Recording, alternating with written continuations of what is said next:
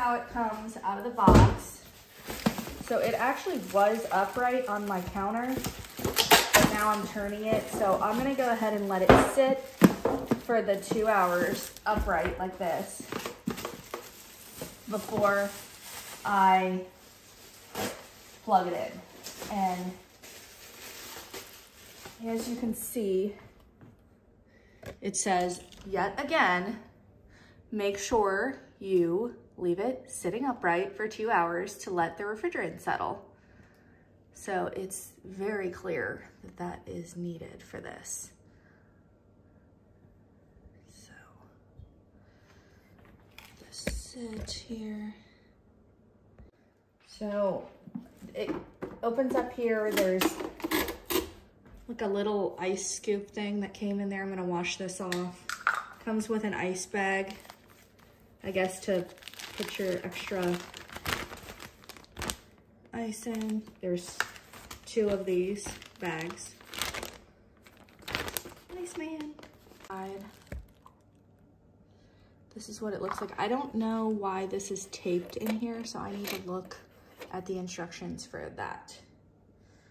Okay, so real quick, I took this ice bin out and I'm gonna wash this.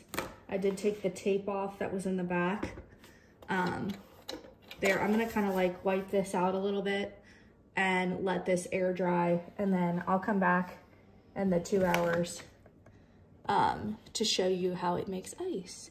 It also does say in the instructions to not put your machine in direct sunlight or any other source of heat. So, but also like to have it stored on the countertop, a very level surface. So we're good for now, and we will come back. So I have plugged in my machine. It has been sitting for 2 hours. So it's now just flashing power. So I'm gonna turn it on, and it's going to ask me to add water. So I just got a thing here. This is the ice tray. I'm just gonna dump the water into here, and it says do not fill past the max fill line. So this is not past the max fill line, so that's good. It was 4 cups of water, so that's what a good place to start. I'm just gonna put this in here, and it's going to take just a few minutes to go ahead and make us some ice.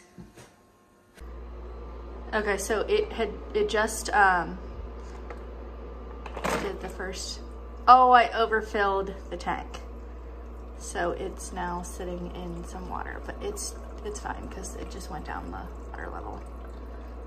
So let's see here. This is our first little bullet ice cubes. Takes about 6 minutes for each batch. And then it's draining more water to